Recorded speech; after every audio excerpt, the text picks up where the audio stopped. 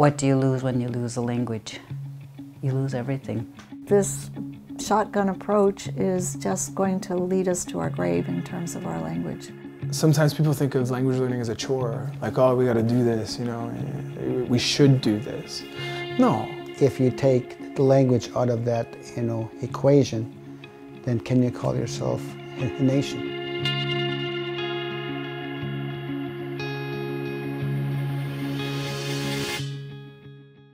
My name is Logan Perley. I'm Wolastoqey from Nugukuk, or Tobic First Nation. For the last 2 years, I've been attending the United Nations Permanent Forum on Indigenous Issues, advocating for my people's territory. I met people from other Indigenous nations from all over the world. While many were introducing themselves in their mother tongue, I was only able to in English. Like most Wolastoqey in my generation, I'm not a fluent speaker. Our language is endangered. The federal government says that out of 9,000 registered members of our nation, there are as many as 950 speakers in New Brunswick and Quebec. But many believe the situation is more dire. I'm wondering what that point is that one's language needs to reach before everyone says we've got to do something about it. Even here, Andrea Bear-Nicholas is a longtime language activist and historian, and her research has been essential to the language development in Wolastoqey. She takes issue with the way the Canadian government reports the number of speakers in Wolastoqey communities. Statistics Canada breaks down language data in 3 ways: Indigenous languages first learned, Indigenous languages spoken at home, and general knowledge of Indigenous languages. So I would fall under the last category, with knowledge of Wolastoqey, but so would fluent speakers.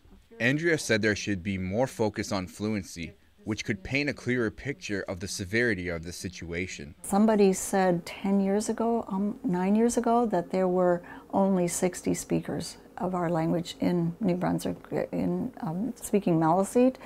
If it was 60 then, we're down to half that easily. There are some communities that have no speakers.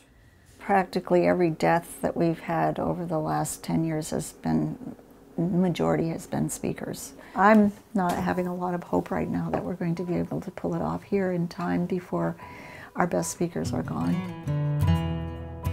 Ron Trombley is the Kachizogam, or Grand Chief, of the Wolastoqey Grand Council.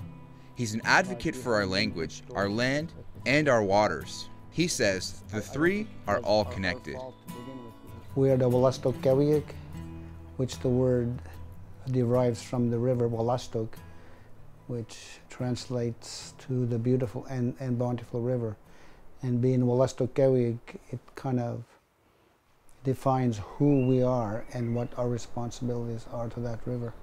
And as one of the elders always says in our ceremonies, he says, I am the Wolastoqey and the Wolastoqey is me. A nation has to have land or landmass. They have to have language, and they have to have some form of spirituality and a social consciousness of some sort of governance.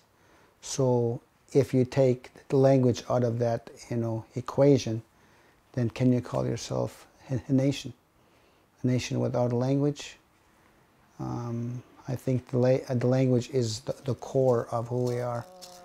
In 1605, the very first thing that Champlain did was to rename the river Wolastoqey to Saint Jean. In Ron's mind, the renaming of our traditional territory was an assault on the land and an assault on our language. He says actions like this threaten our way of life. Our language is our entire identity. The first thing that comes to mind when somebody says, what do you lose when you lose a language? You lose everything. Imelda Perley is a well-respected elder within the Wolastoqey Nation.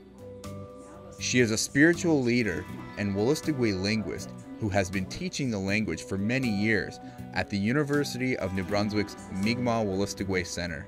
My Wolastoqey name, a blossom was You know, I was used to that, but going to school, you weren't allowed to use your language. So I had to use a Christian name, you know. And so it takes away who you are, you know. And when you think about how our language has been attacked environmentally, all the place names, Wolastoqey being St. John now, everything's been so anglicized. It's almost as if even our environment of that we live in is changed too, so we don't think of it as ours because it's been renamed. So it's a theft of our culture, theft of our everything, you know. And so for me, language isn't just a subject. It can't just be a classroom. It can't just be a teacher in the front of the class using the language to students who then go to the next subject. That's when it's treated like a subject. Imelda is bringing the language to the people, wherever they happen to be. She leads ceremony, speaks at public events, and even tweets in the language.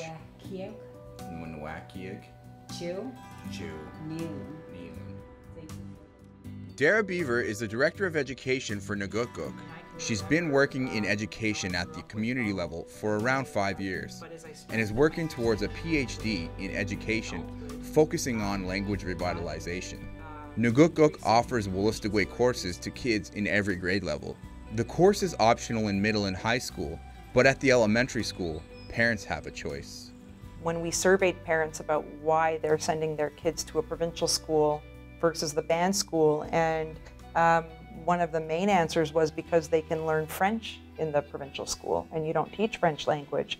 So I understand that's a personal choice, but at a conversation I would ask, why do you privilege French language over having your child learn Wolastoqey language? And the response was, well, I want them to have job opportunity. And if I only expose them to Wolastoqey language, they're going to be limited in the possibilities for them. And that's a reality. It's not seen as an incentive anywhere outside of a First Nation community to have your Indigenous language. What's lacking is that we've never come together with all the various expertise in one room to say, what is it going to take to strengthen the current speaker's ability, pass that on, transmit that knowledge, and start getting children speaking the language again. And I think that's all of our goal. You know, it would be a long-term goal of myself and probably other language activists and educators to bring an immersion program to Topic. So how was the language thing? The closest thing to immersion for adults is a program at the community's new language center. They've just completed their very first module. Maggie Francis is a mother of 2 from Nugukuk. I feel like you're a part of something. She is someone who didn't grow up with the language and is now on a journey to reclaim it. Part of that journey was taking the new adult immersion program.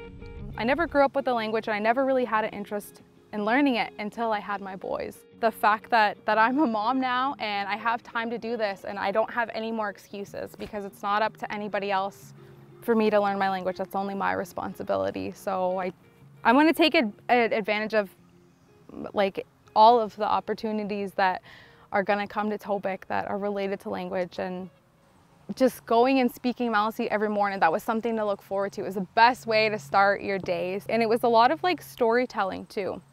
A lot of it was just sitting there and listening. And then when it was your turn to speak, you've absorbed it all. If it's what you want, don't wait for someone else to do it for you. Do it yourself.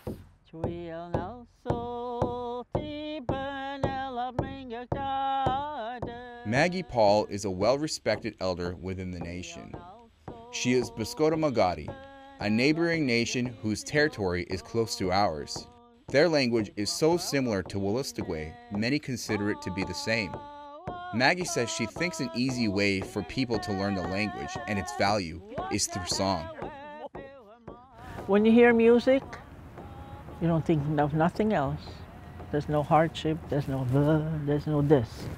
And when you connect your music with the language, with the vibration that brings you and the melody and the moves that the music makes you move, that's how they connect.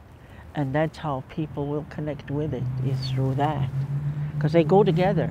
The music and the language goes together. It's never apart. It's not an effort to learn the language in the song. It just flows. It just flows. And you try to learn the language, you try to learn, you know, okay, there's an there's a there's a gate, there's a E, you know, and all that. You can know all that, you know, that's kind of, it's too much for me. But when I can sing it, it's much easier. It just flows, it just flows.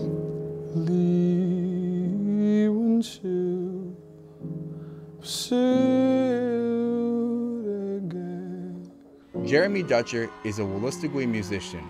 His first album, which reimagined old Wolastoqey songs, has gained international success and has won 2 major Canadian music awards.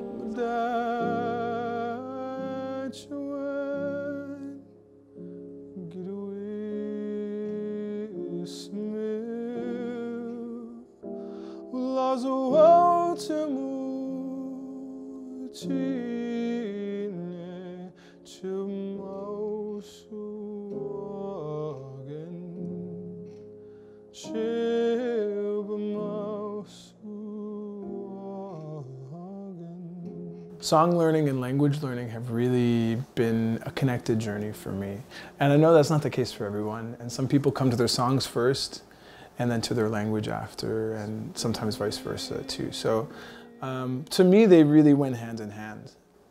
I've been able to take lines and sentences from our language and infuse them into lyrics for my music. And so that's, you know, the fact that I get to go on stage and say, "Wali wincho samagwin madachwin gidawismil" every night.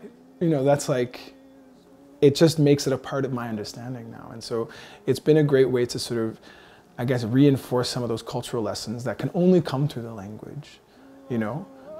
It's one thing to say, you know, thank you for the water and to mean it, but when we're really addressing Samagwan by its name, you know, and like entering into that space from that language place, I think it like takes it deeper.